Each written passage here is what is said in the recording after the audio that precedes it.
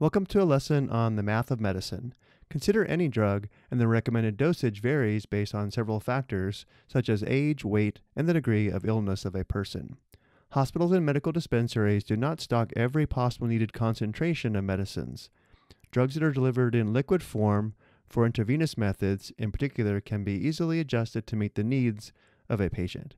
Whether administering anesthesia prior to an operation or administering a vaccine, calculation of the concentration of a drug is needed to ensure the desired amount of medicine is delivered.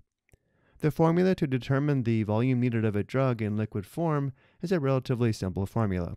The volume needed is calculated based on the required dosage of the drug with respect to the concentration of the drug.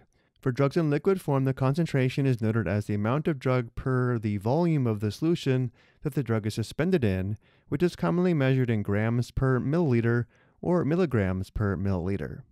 Suppose a doctor writes a prescription for 6 milligrams of a drug, which a nurse calculates when retrieving the needed prescription from their secure pharmaceutical storage space.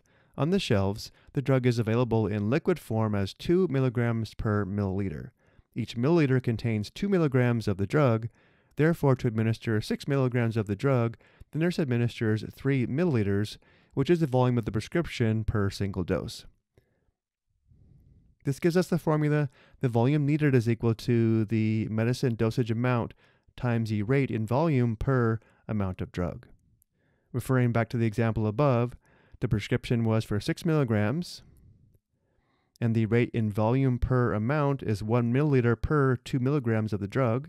Notice when multiplying, the milligrams simplify out, and we're left with 6 divided by 2 milliliters, or 3 milliliters, which is the volume for a single dose.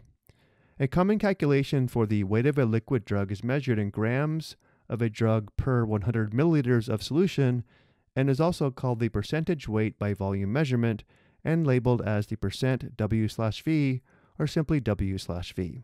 As an example, how much sodium bicarbonate is there in a 250 milliliter solution of 7.5% weight by volume sodium bicarbonate? The 7.5 weight by volume indicates there's 7.5 grams of sodium bicarbonate in each 100 milliliters of the solution. And therefore, to determine how much sodium bicarbonate is in the 250 milliliters, we begin with 250 milliliters, and we multiply by the rate of 7.5 grams per 100 milliliters. Notice milliliters simplify out, and now we multiply. We have 250 times 7.5 divided by 100 grams, which we can see is equal to 18.75 grams of sodium bicarbonate in the 250 milliliter solution. And now let's look at an example with pills. A doctor prescribes 26 milligrams of a drug to be taken orally per day, and pills are available in 6.5 milligrams. How many pills will be needed each day? We can use the same formula below. Instead of using volume, though, we use the number of pills.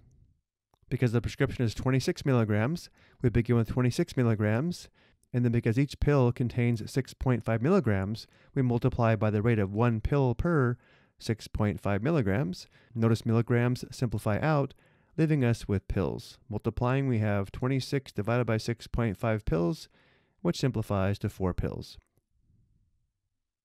The patient needs to take 4 pills per day. Let's take a look at one more example.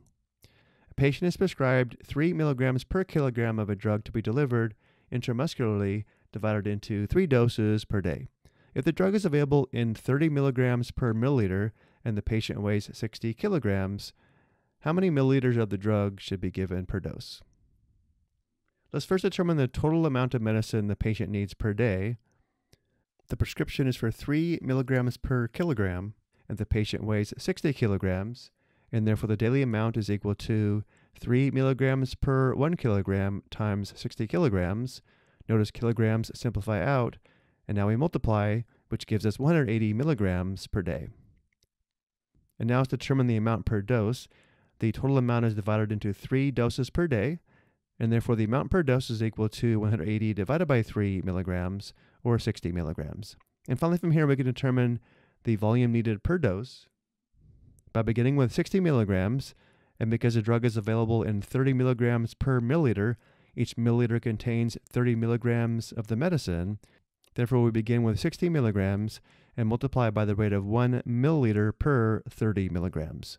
Notice again, milligrams simplify out, and now we multiply, which gives us 60 divided by 30 milliliters, or 2 milliliters per dose. So once again, the patient should receive 2 milliliters per dose, meaning 2 milliliters 3 times a day. I hope you found this helpful.